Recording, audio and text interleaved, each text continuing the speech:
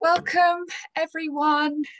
This is our 10th and final talk of our Spring Back series to get you ready for 2021 and beyond.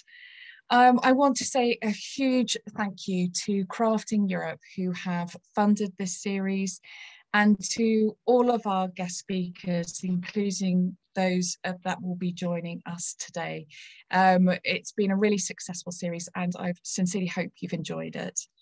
All of these talks have been created by the Crafts Council, and for the purposes of today, just a reminder, we have interpretation for Ukrainian makers joining us, and any questions that you might have throughout this session, please use the Q&A function.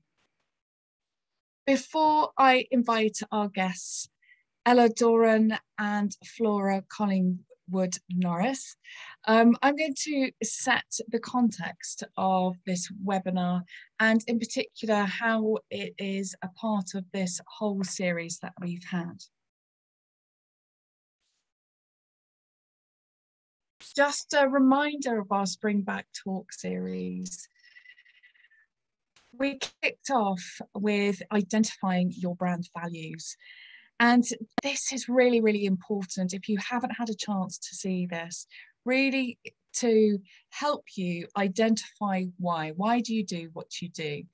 By identifying this really important value can really help others understand what you offer, your products, and also can consolidate your ideas when you're looking for new opportunities. It's also worth to mention here Simon Sinek's The Why for a little bit of inspiration to get you going. Then we had how to build your customer profiles. Again, once you've identified the why, then you can really understand your potential customers. If you don't know who your customers are, then how do you know what to say, when to say it, and where to say it? So this is really important. And for those of you who have not seen our Market for Craft data tool, make use of this. It's a really good starting point to find out about customers. Also, another good starting point, if you've made a few sales, try and drill down a little bit more into their particular profiles. This will really help get you started. Then we had getting the most out of Instagram. Video is your friend. Working with the media, getting the most out of Facebook. Whether you're working with the media or having more specific marketing through your social media streams, it all links to your why. So finesse what you do now and give it the best chance to have success, and review before moving on to the next idea. Then we had how to present your ideas to a client. I really wanted to highlight here, building relationships with clients is a skill, and once learned, can be super beneficial for developing your and instigating new ideas. Next, we had honing your writing skills. And this is very much about broadening your language and being more specific. This will help others understand what you do. Again, honing your writing skills will support your business as a whole as you branch out into new ideas, and this will support it also. Finally, we had how to take advantage of the experience economy. Much of our previous talk highlighted the opportunities coming out of the demand for experiences. Much could lead into other income streams. So some key takeaways of what we've learned. Know what is important to you to drive your business forward with a passion. Do your research. I cannot say this enough. do your research, use fact, not assumptions. Clients, this is very much from Patricia Van Ecker. Clients are often a reflection of who you are. When commissioning others, have a plan of what you want to achieve and why, and be open to other creative ideas so that you can have a real, true collaboration with your clients and others. Having the confidence in what you do will give your clients confidence in buying what you offer. Passion makes a story, speak from the heart. And it very much came from our talk on working with the media. Factor in time properly and document your finished products and projects to use for future marketing. Read more widely. This came from Stephen and Kimberly for honing your writing skills. The more you read, the more expansive your writing becomes. And finally, time is a gift. The way we experience time, this is from Abdullah Nafisi in our last talk. The way we experience time has changed. We are in a time of globalization, giving us choices, and we now have experiences in different ways. Our expectation of time has changed through new technologies. As a whole, we want to do more. Happiness to do more with others. Artists and makers can take for granted their creativity, whilst others want to experience this creativity through experiences. So think about the series as a whole and other income streams in relation to your business as a whole. The rationale, the why.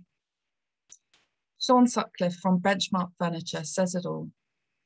Be flexible and adaptable and look for opportunities and don't ignore the business. Research, and I say this statement so often, you cannot plan without data. Planning. When are you going to make this happen? Always set a deadline, plan backwards, and be smart. That is specific, measurable, achievable, realistic, and time-bound. The structure, put a budget and time behind your ideas to give it a real chance of success, and review this. Connections, identify who it is for. As I said, look back to those previous talks. Who do you want to connect to? And does your marketing inspire people to connect with you? For the future, set goals and targets for now and in the future to allow your business to develop. It's so super important.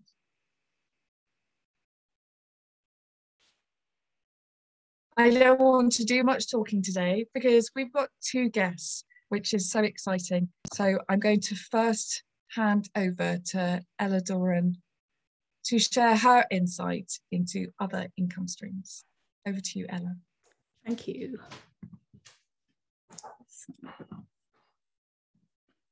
So good morning, good afternoon, really, everyone. And thank you so much, Caroline and Tanvi, for inviting me to today's talk.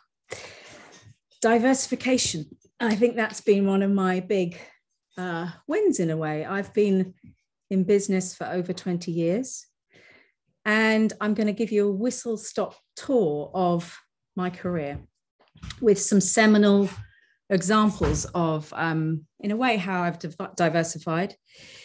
But also, it's been a career of collaboration in full, and communication has been so key, as well as delivering my passion, which is to bring joy and uplift the everyday. So to start with, I wanted to take you back to my student days, because if you can kind of cast your mind possibly to before you were born, And this was pre-digital in a way. This was a time when I had my SLR camera and I would use it to gain inspiration from my textile designs. And on graduating through the degree show, I was lucky enough to obtain lots of contacts. And the design on the left is very much an example of how I started to sell my work on graduating. And I joined a freelance group called First 11 Studio. And I was lucky enough if I were to find a design that I had sold on a product in the marketplace. And this is just an example of a shirt that I found selling in Harvey Nichols. I also wanted to show how I would sell a design on the left, albeit a bit dark as an image, but the translation on the right was curious to me. And I think that started my curiosity of, I want to be involved in this. And I joined my licensors regularly because I wanted to also understand how things were selling and to really see it in the world. So I traveled to New York and to Paris, and designs, again, like the one on the left, would sell and then be expanded onto a bedding collection. And that, again, got me very excited and thinking, I want to be involved in process. Again, from the degree show, I met a lovely woman who invited me to work with her in Africa because she enjoyed the textiles that I had created using very simple, basic techniques of discharge and various. And so I was very quick to take up the offer and jumped on a plane, having raised some money through selling my textile designs. And the idea also was that whilst I was there, I was funded by sending more back to England. But I wanted to again share this because this is where my camera started to become even more of a vehicle than inspiration. I started to use it quite literally as a design tool.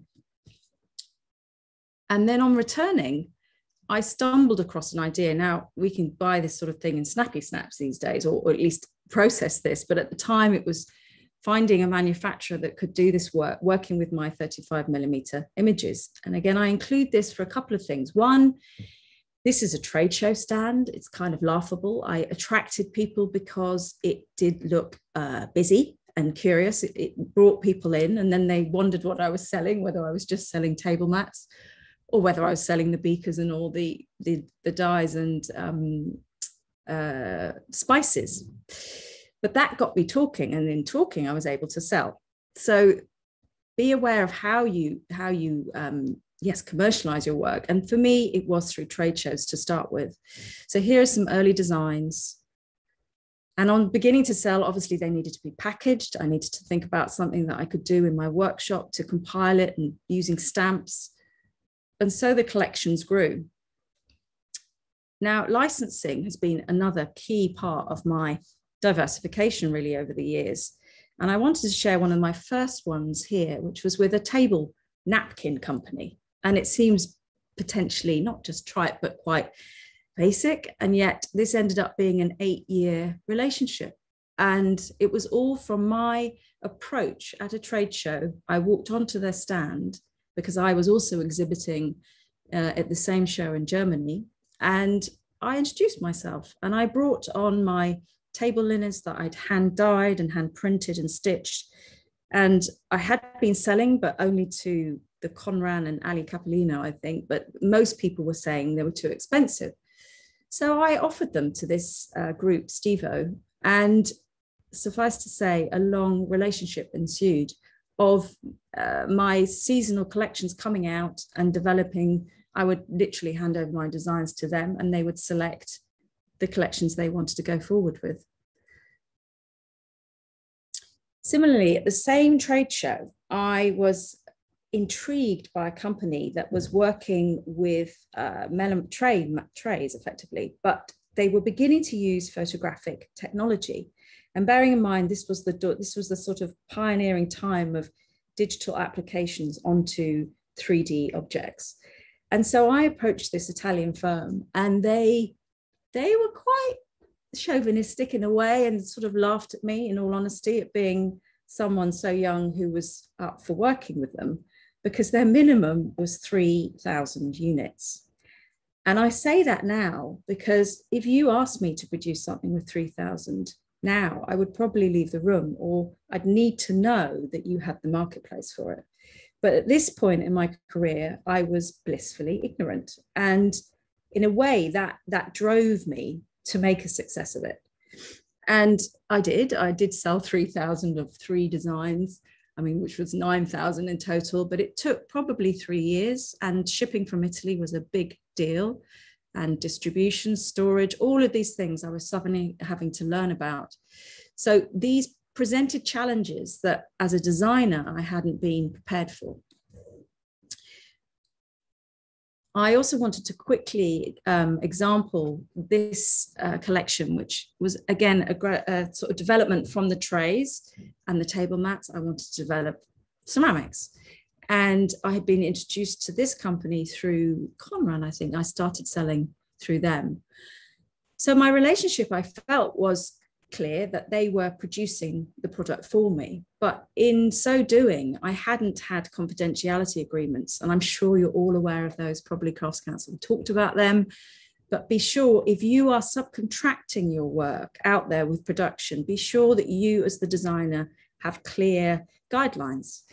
I learned the hard way with this one. They sold, they didn't see it was behind my back. They actually thought it was good for me. But what transpired was selling it to Galeries Lafayette in Paris, and at half the price, because effectively they were selling it to them as the same price they were selling it to me. So there was no margin. And it was my agent that alerted me to this. So with a legal battle ensuing, I was challenged as a designer. I was creating things like this, which again, this took a lot longer to sell in a way. And now I'm still getting questions whether I still have this, because it's kind of more relevant to today's market. So on the back of that, I got approached by this lady here, the late Susan Williams-Ellis. She was the founder of Portmeirion Potteries, and she wanted to collaborate, in essence, to take on my collection under license. And I remember recalling thinking, well, this doesn't really speak of my designs, but if I look back on her and her career in the 60s, in her heyday, she was doing wonderful work that really inspired me. So I felt like this was a perfect kind of marriage within that way of working. And it enabled me to hand over my designs, and the company would take over production and distribution. And it elevated my brand into a far wider audience, which then allowed me to have time to get back to what I love, and that is designing. So here's the collections.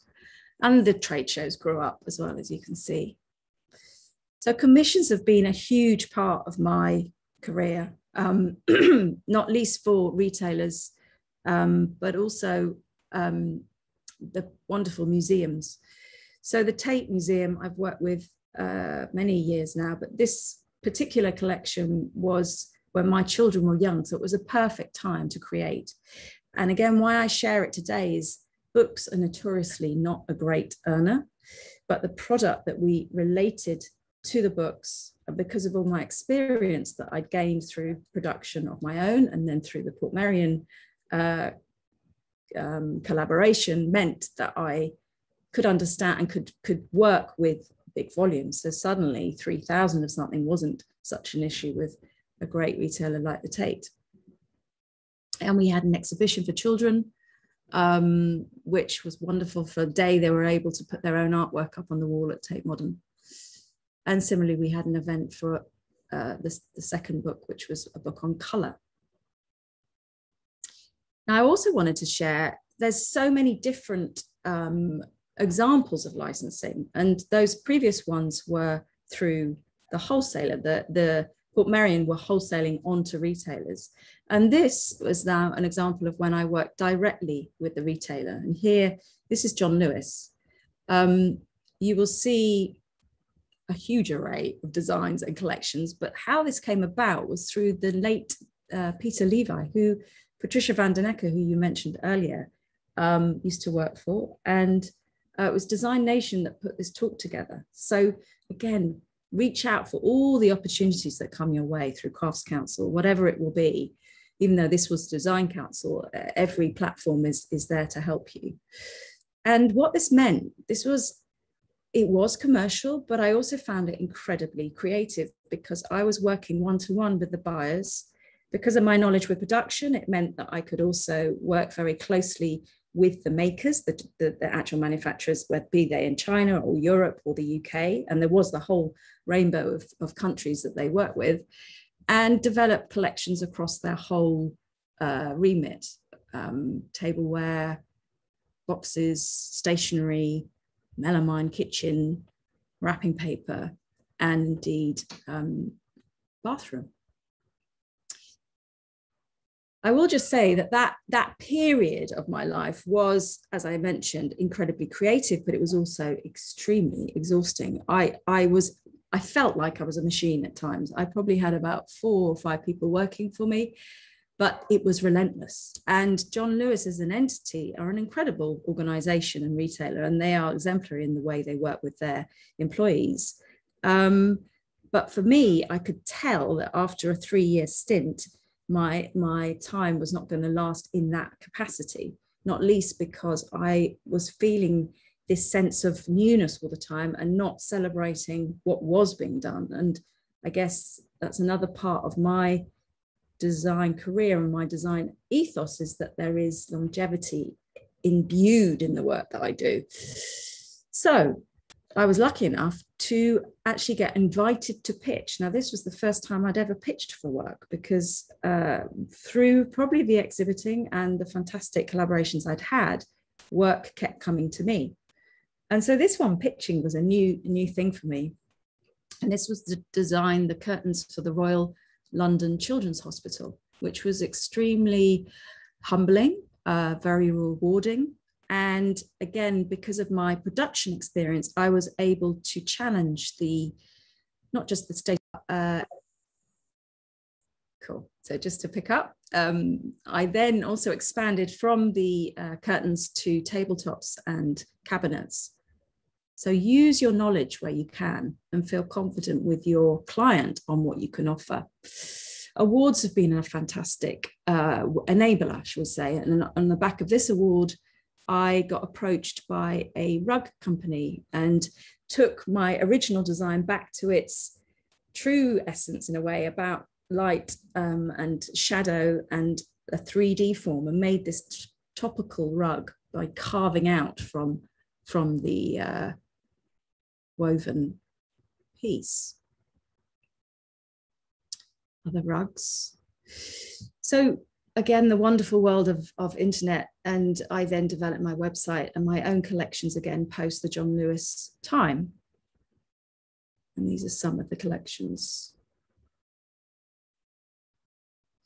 Nurture your relationships. I put this in because 10 years after my first commissions with Tate, I worked with them again. And I think over the years, that's another thing I can really say, that the relationships I've made from the very beginning have stayed true. And that's a wonderful community has grown with that, which I really value. Invest in your own exhibitions.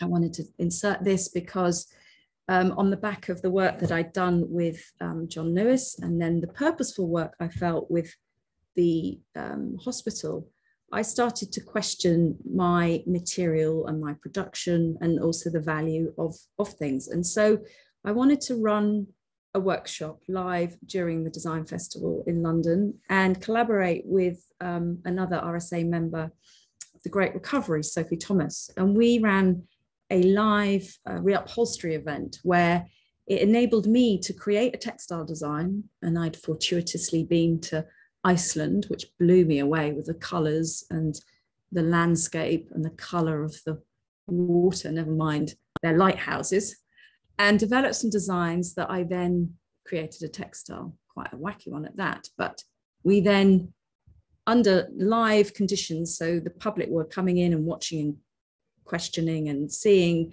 this old love seat of my grandmother's take on a new life. And what we were wanting to celebrate, or really address, was the bulky waste issue that we have in this country. And this was nearly 10 years ago. And I'm very happy to say, I think there's a huge awareness around this now, not least with TV programs. The lovely Jay on Money for Nothing and things are really bringing that to the wider public awareness. And again, to make that work for myself commercially, I did create a collection that I could then sell through the site. So in investing in an exhibition, it then told a story that I could then sell new work. And I think storytelling, as we know, is so key to how you develop. I wanted to share this as well because I'm a passionate advocate of the circular economy.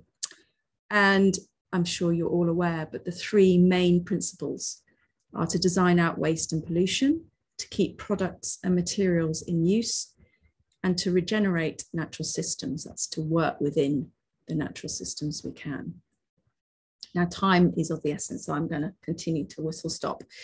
I worked with the Great Recovery, and we went on a residency to further investigate the bulky waste situation, quite literally, and retrieve a sofa that we brought back to an exhibition. Exhibitions have been key for new relationship finding. And here we met with a textile company, Chimera, and they were perfectly, I say perfectly because it was wonderful synergy with us and them. They wanted to create a new textile working with waste wool. And so myself and 3 other designers were able to help them bring that into fruition and also tell a story with the sofa that we'd retrieved, which ended up being a film called The Survivor Sofa, which you can see on YouTube, I believe, or maybe on the RSA website. I recently worked with the Yorkshire Sculpture Park. They were celebrating 40 years, not even 20, 40 years of art without walls. It's a fantastic place to visit. And I started with my camera and also went back to painting and drawing and observing the colour around the park and brought that into a collection. And in order to make that into a collection for manufacture, we had to work with Pantone colours transferred from the colours of the park. And so we created a palette and a collection. And this was the result. But the reason I share that is whilst I was doing this, I dreamt up my own project, which I then had to go and get sponsored. And that was to explore the circular economy through one material, through wool. So I really reached out to all my previous collaborators and new ones and formed an exhibition that told the story and followed the wool from the sheep on the backs at the Yorkshire Sculpture Park all the way through the lives it has to go through. And I'll quickly rush through this. But the scouring plant for me was amazing. And the film really brings that to life and just how many processes wool fibre has to go in to get to where you then make something. And we transferred that into a jacquard weave. And then, again, excuse the noise. But the commissioners or the people that sponsored me were this company, which made rugs, and a floor runner, which is still selling now, and jacquard weaving. And we made chairs. It was a way of exploring how many things can we make out of wool. And this is probably my most prized piece. Where there's muck, there's brass. And it's actually a solid wool set in resin and encased in brass. And I couldn't have predicted the marriage of the 2 colours was fantastic. People go up to it thinking it's marble, and then you realise up close. And there's the film. Now, how are we doing for time? I think we should probably end it there. Yes. Hi, Ella. Can you hear me okay? Yes, I can. Yes. Great. So Caroline has some reception issues, so I'm just coming in now. Wonderful. I will stop sharing, and so Flora can take over. Thank you so much for that lovely introduction spanning many years of your practice. Yes. And I'll just hand over to Flora, and then we'll all return, hopefully with Caroline as well, at the end to go through the Q&A. So thank you everyone who already has sent some comments and questions. We'll get to them at the end. So thank you, Ella. We'll see you in a little while. And Flora, welcome. And I'll just invite you to share your screen. Hello, great. I will get my screen set up. There we go. So Thank you so much, Ella. That was so interesting. I really enjoyed seeing that little snapshot of all your work. I think there's nothing more exciting than seeing a little glimpse into someone else's career. So I'm Flora Collingwood Norris. I am a knitwear designer, maker and visible mender based in the Scottish Borders in Galashiels. Give me a minute, I get nervous, so I'm going to talk too fast and I'll just take a deep breath. I graduated 12 years ago with a degree in design for textiles from Heriot-Watt University in Galashiels. And ever since then, I have basically been self-employed. I haven't always had my own label. I started Collingwood Norris 5 years ago. And in fact, exactly 5 years ago, this month, I started my web shop.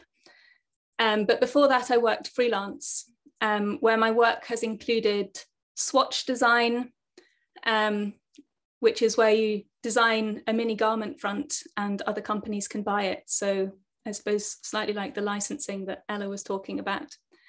I've also designed I've created catwalk samples for clients that have included Christopher Kane and Jasper Conran and House of Holland, where I've helped with fabric development and then created the sample that ends up on the catwalk. My work has also included teaching. I've worked at Heriot-Watt University and Duncan of Jordanstone College of Art and Design in Dundee. And what else have I done? I've worked for a local design consultancy company that work globally. And I've again worked on fabric development and ideas for trend areas at trade shows with them. I've created prototypes for all sorts of different people and worked with local companies developing hand knit designs using their own wool that they grow on their farm. So my work has always been sort of quite diverse, I suppose. It's always been within knitwear. It's largely been based around my hand skills of knitting and crochet and embroidery. But in 2016, I decided I was ready to start my own label. I think really because I wanted to feel like I was slightly more in control of my own income and my own destiny. Because when you're freelance and working for other people, you're very much at the mercy of their whims, and they can change their mind at any point and you can suddenly be left without the job you'd hoped was coming. So I work from a home studio here in Galashiels. I'm now slightly bursting at the seams. I am slightly outgrowing it. But I have an old industrial knitting machine and a domestic knitting machine. And I make a lot of the products, I make a lot of the designs myself still. For the first, I think, 3 years of the business, I made everything. I did have a student who helped me half a day a week, but otherwise, yeah, I was making everything myself. But I have recently started working with one of my local mills in Hoyk, so I can have pieces made half an hour away from me, which is amazing. And that has really opened up the design possibilities I have, as well as taking off some of the pressure from me for making time. You will have seen from that last picture that I love colour. Colour is a big part of my work. And I'm hugely passionate about working with natural fibres. I've always wanted to create an ethical business that values the skills that are part of it. And I want to be an environmentally conscious business. So I'm very aware of what impact my pieces will have. It's one of the reasons I choose natural fibres. They're biodegradable. The spinner I get my lamb's wool from, they use global organic textile standard approved dyes. They have to work in a sustainable way because their wastewater goes back into their local loch. So it has to, they're not allowed to kill off wildlife. So it has to be environmentally friendly. They have to clean up their waste, which is great. And what else? Yes. So my work is currently all about colour. But in terms of income stream, for the first 3 years of my business, it was really quite narrow. I started my business with wholesale. So when I first started Collingwood Norris, I think I had a collection of a whole 6 scarves, and I started selling them in some small sort of gift type shops in Scotland. And I have done some trade shows since then, but so I've had a wholesale element to my business. I have online sales as well. So I have my own website. And then I also do direct sales at craft fairs. So selling direct to the public, which has been really important so that people can get to know me and feel my products, because when it's textiles and it's particularly wool, you really want to feel it, to know that it's a quality you're happy to wear and you like the way it feels. So the craft fairs have been, a really important bit for my income. And I'm knitwear, so my business is it's very seasonal. I really only sell in winter months, and I mostly sell in the run up to Christmas. So while I was starting Collingwood Norris, although I was doing some teaching at the very beginning as well, I've had some really scary moments where I've just had to grit my teeth and plan for autumn as much as I can, so that I'm ready when the season starts, because it can be really scary when you're starting and you're still on quite a low income, and you don't really know what's going to happen or how things are going to work. So that's how I started. And then in 2019, I launched a visible mending and creative knitwear repair service. And this was really the start of me diversifying my income streams within Collingwood Norris. I've always been interested in the end life of a garment, and of my knitwear particularly. It's part of wanting to be an environmentally conscious business, is that I want to think about what happens when an elbow wears through, or the cuffs tear and fray, or someone's fed up with their scarf. What happens to it then? So I'd started repairing my own knitwear. I'm very lucky that I have a mum who loves charity shopping, and has bought me many secondhand jumpers over the years that I've been wearing for many years now. So I'd started repairing my own knitwear and sharing that on my Instagram, and people started asking me to repair their knitwear for them. So after that happened a couple of times, I decided I would make that an official service that I offered. And I started a separate Instagram account just for visible mending. And that was, the Instagram account has really taken off. That's been great. People are very interested in seeing, very specific bits about mending. And the great thing about the repair side of the business is that I can work it around the knitwear making side, particularly in the quieter months. So it's really helped during summer months. Although it's still a bit unreliable, and people tend to look out or tend to find their holy pieces of knitwear in autumn when they dig out their knitwear and find that it's been eaten by moths. So there's still a seasonal element to it, but the repair side of the business helped.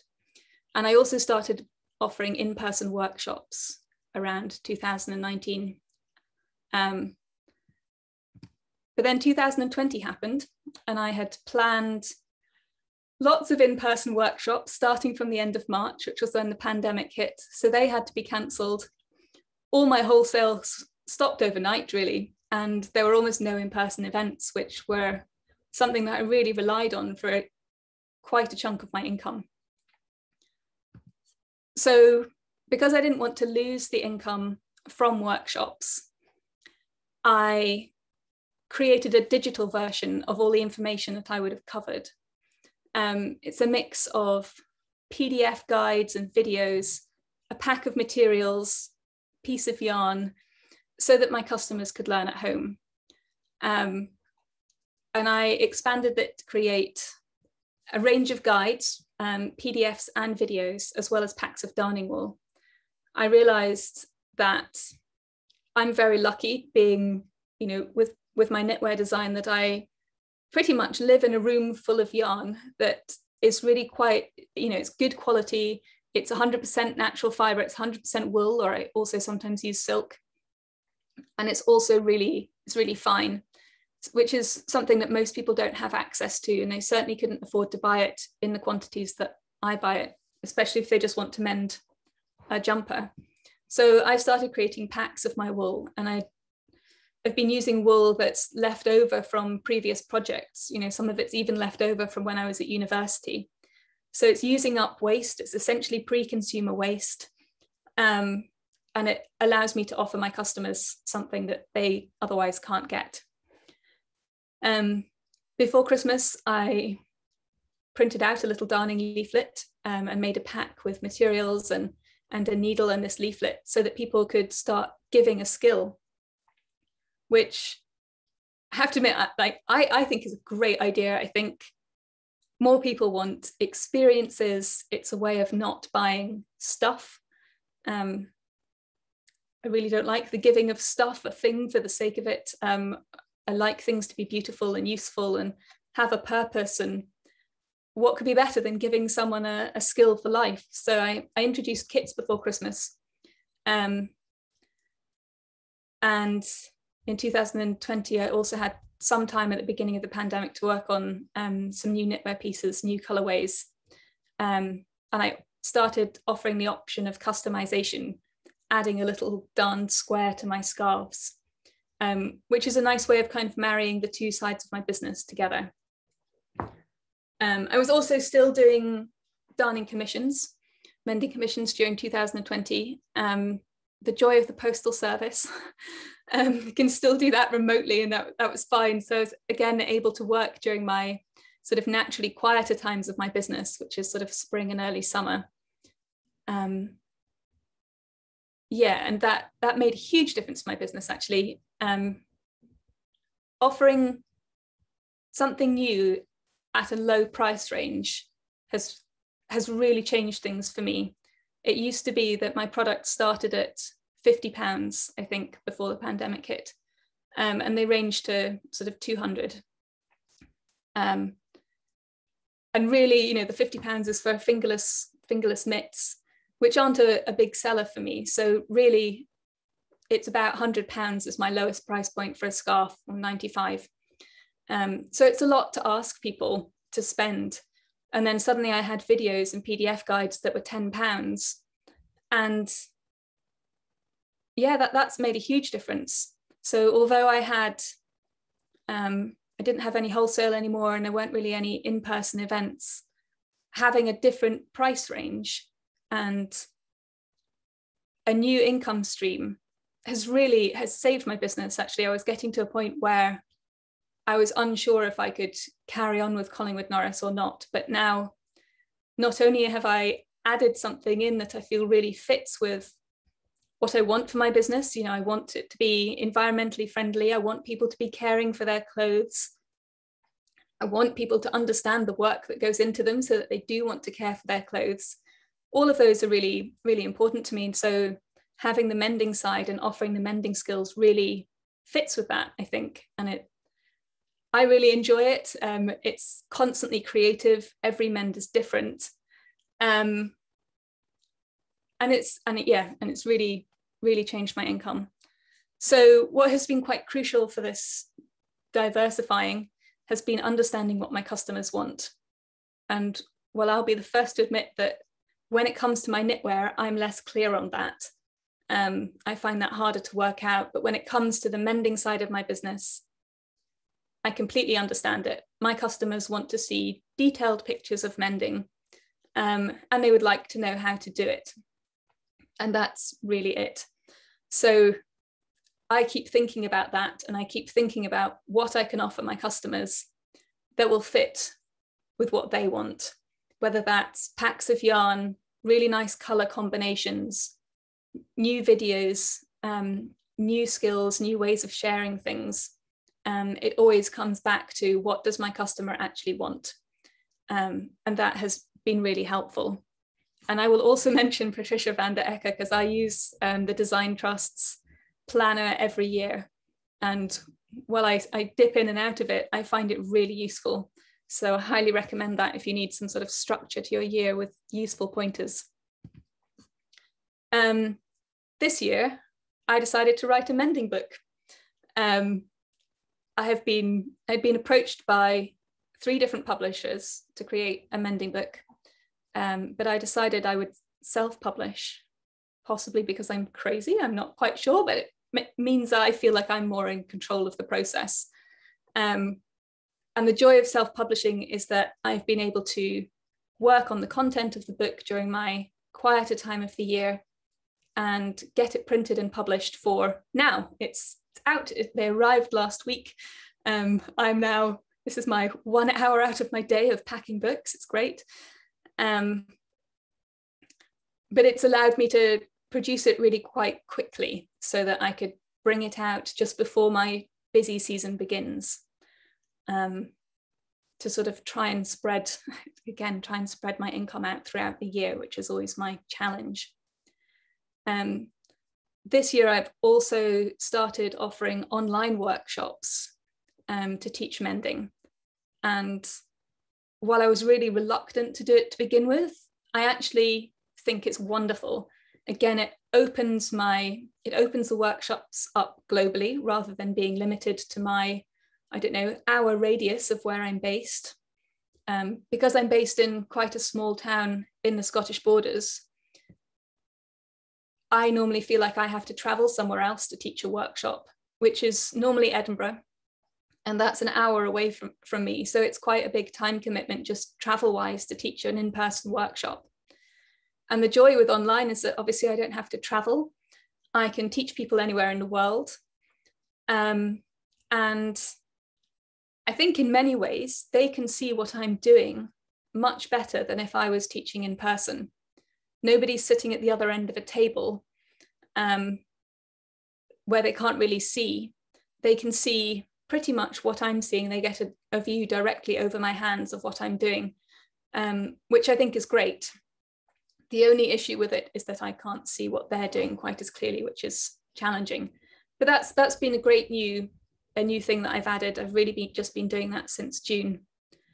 I've also recently been creating new mending videos so that I have video content that complements the book, as well as working on small products using up waste fabrics that I have. So whether that's mending kits or lavender bags, something, I can never throw away fabric because you just don't do that, not when you've spent hours making it, even if it goes wrong. So fabric I've been saving from the last 5 years, I'm now trying to turn that into something that I can sell, that my customers might be interested. And I'm trying to keep it around clothing care. So I'm trying to help people to look after their clothing and keep it for years. And what else? The knitwear side of my business has taken a little bit of a back seat this year. I am still doing it. It's still something that I really love. I love designing and making things, but I've not had the time because I've been working on the book this year to really create new products. So hopefully that will be fine. But diversifying my income and not relying just on knitwear has been really quite crucial, I think, to change my business and make it something that I could actually live off, rather than something that I maybe have to think, okay, I have to get a second job or something, which I really didn't want to do because I've really wanted Collingwood Norris to work. So it's taken a long time, and I feel like I'm not especially good at long-term strategy, perhaps, with my business. I do try, but my ideas change. And actually, I think that's one of the benefits of being a small business, is that you can be flexible and adaptable, and you can often do it quite fast. So for example, when a pandemic hits and everything suddenly gets cancelled, you can adapt and change and offer something different, provide people with an experience or a new skill. Yeah, and that's definitely helping Collingwood Norris grow, reach new people. My customers are finding me through mending, but that doesn't mean that they're not interested in knitwear, and vice versa. So I think there's definitely a crossover in the two customers. And yeah, I think that's me. I think that's it. So let me work out how to stop screen sharing. Wonderful. There we go. Flora, thank you so much. I really loved that final statement about small businesses can be flexible and adaptable, and you know, a real testament to you for finding new ways to really make a sound business coming out of the pandemic. So thank you so much for that. I'm just going to invite Tanvi on screen as well to talk about the Q&A that's come in. Yeah, thank you. First of all, yeah, huge thank you to both of you, Ella and Flora. That was brilliant. Such vibrant images as well to complement the incredible things you've been up to. There's been, and thank you the audience as well for your questions and comments. There's been some lovely sort of people enjoying the talk, and lots of questions. There's a few which have a real common theme about advice for makers today, having the markets really different from obviously, Ella, when you started. Yeah. I know that you work with students, so perhaps there's sort of there's questions for both of you. So Flora, you can also pop in. If there's makers who feel that the market's pretty saturated, is there any specific advice to you makers, especially to obtain opportunities that really elevate your practice? I think I saw that in the chat, and as you mentioned, I am now tutoring a lot. That was one of my diversifications during lockdown, as I got some work at the Royal College.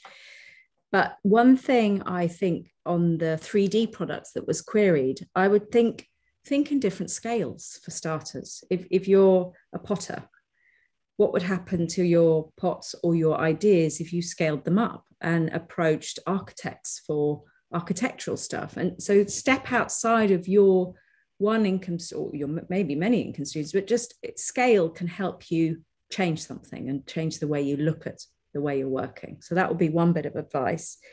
And with that scale, think of industries that, you know, could it be medical? Could it be collaborating with chemists and physicists on other things? You know, that we are becoming a world of creators with the sciences. So again, I think actually, Flora, you're a wonderful example of how your mending side has opened up all the more probably your business reach as well, because it speaks to so many more people because it becomes personal for them. And I think that's so powerful. And interesting with your own work, it's so beautiful. But I can relate to that from my work, is that you end up, if it's coming from you, that might not always suit everyone else. Whereas if you're engaging with people to engage them in a practice, there's something very wonderful in that. And so it's been a side I've also seen develop for myself, and mentoring I see as a kind of reciprocity. You know, it goes both ways. I gain from it, not just give to it, if that makes sense. I hope that's helpful. I also think for people, when it comes to diversifying, you don't have to do it within your, you know, it doesn't have to be within ceramics, does it? Or, you know, exactly. For me, it hasn't actually been creating a smaller knitted product or a bigger one. It's been doing something slightly off to the side. And it's probably worth remembering that you have skills that are not just making ceramic skills. Yeah. There's going to be visual skills involved. There'll be, you know, a whole host of other things that actually you can be creative in and you could delve into if you wanted to. And I think it's what put me off for years, because I remember reading in the design planner thing that, you know, could you have a product with a lower base? And I was thinking, well, I really can't think of anything small that I could create that wouldn't still take loads of time and then have to be at the same price point. But actually stepping away from knitwear and making that specific box that I felt I was in has opened it up. So it's maybe just a slight sidestep. It doesn't have to be completely different, just using the skills you already have in a slightly different way. Totally agree. And also reach out, see that there's so many opportunities in artist newsletter, for instance, on commissions, you know, again, that you might think as a ceramicist, oh, I don't know if I could do that. But like you say, Flora, you could apply that to graphics or apply it to a different way of looking. And I think reach out to potential commissions that might, you know, it might be a case of you're not getting it, but it still opens your eyes to new ways of developing your own work. That kind of leads us on to some really specific sort of advice that is kind of hidden away and can't really navigate it because that information isn't out there. For instance, advice on finding a textile agent, or how would you approach finding, collaborating with a very sort of somebody who hasn't proposed for, this is an application call for a partnership. How would you approach those sort of contacts? So the agent, perhaps, because that was a really specific question from Beatrice, and then contacting, maybe almost like cold calling, but sort of warming up that process. Yeah. Shall I answer that? Actually, yes, please. I have no experience. Really. Again, I think the agents in textiles, for instance, have trade shows is a good place to start, even if it's going on the website and looking at the list of exhibitors and who they are. That's what I'd advise. Because if you're getting an agent, they've got to get your work out there. So they will have a presence on the web.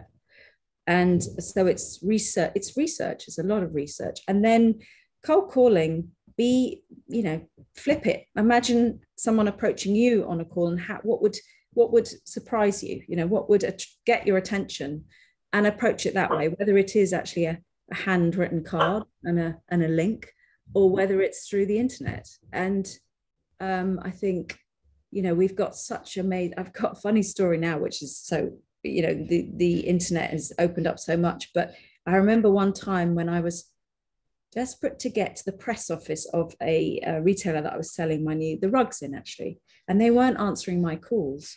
So I tweeted it and saying, I've got better pictures, look at them here, or something. And immediately the press office got back to me, but they weren't, so it's think of new ways. I mean, that's a pretty obvious one through Twitter and various, but yeah, I think, researching is key. And then, your approach, it's down to your individual approach. Yeah. And I wonder what also to bring into that is thinking about what you want out of the collaboration, and be really, really honest with yourself. Yeah. Because, I hear certain makers sort of like saying, I'd love to collaborate with them or them. And I go, why? Why is it? And if it's down to just raising your own profile, think about what you can give back to that person to make it an attractive proposition. So it's really drilling down on the why. And we've done a recent project where we're encouraging people to do an art swap, to try new materials, and just doing something together to try something different. It might not have an outcome that leads to a new product, but it enables you to think differently, to work collaboratively, and have a discussion about the creative process, because you learn from that experience, don't you? That's wonderful. Yeah, great. Really good advice. Yeah. Stretches you. Just going to pop in a chat for all the audience here. For a recent fund, the one-to-one fund from the Jerwood Arts, which is about working with others. So when it's the jerwoodarts.org, so I've just popped the link in there, but they're sort of asking for people who want to work together, even for the first time, apply for this. So that might be quite interesting. Yeah, that's fantastic. So, are there any other questions, Tanvi, from the Q&A? Specifically for Flora's book, for instance, there's a couple there. Which company did you use to print your self-published book? I used a company called Bell and Bain in Glasgow, who were recommended to me by another knitter who'd had good experience with them. So fits in perfectly. I like having things manufactured in the UK. If I can have them manufactured locally, even though locally is kind of 2 hours away from me, then that's perfect.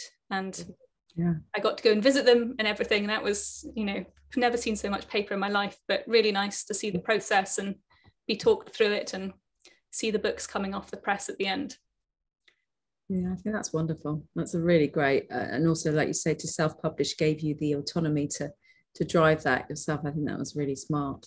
Yeah, and it's, the advice I was given by this self-published knitter is that, only do it if you actually think you're willing to go and try and sell the book, because that you have to do all of that. And like you say, storage and all of those things, they're all it's a job. stresses, but but it have does. you actually employed anyone to help you with this, or have you been running this all yourself?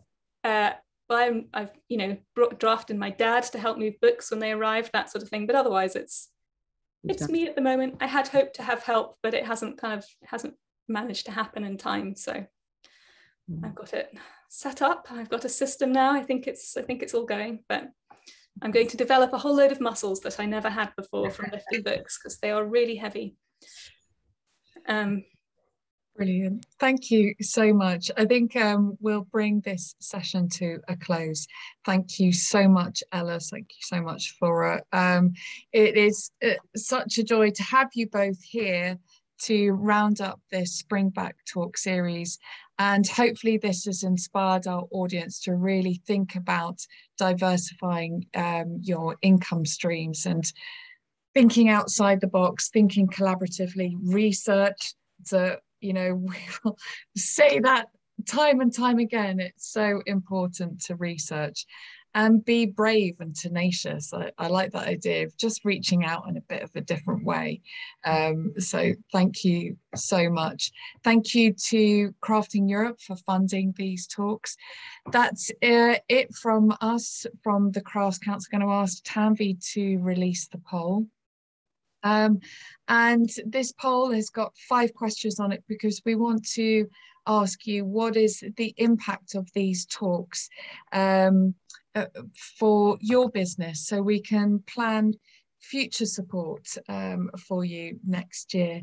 But don't fear, all of our Springback talks are published on our Crafts Council YouTube site, so you can go back and review all of these amazing discussions we've had across the summer, and hopefully that whole insight into your values, your customers, getting the most out of social media, working with press, honing your writing skills, making the most of the experience economy, diversifying your income streams, can all support the development of your businesses. And as Flora, you've really indicated, sort of enabling you to be flexible and adaptable so that you can stay in a full-time business. So thank you. Thank you to Tanvi, my colleague. Again, thank you to everyone that's joined us on this journey. See you next time. Thank you, guys. Thank you. Take care. Bye. Bye.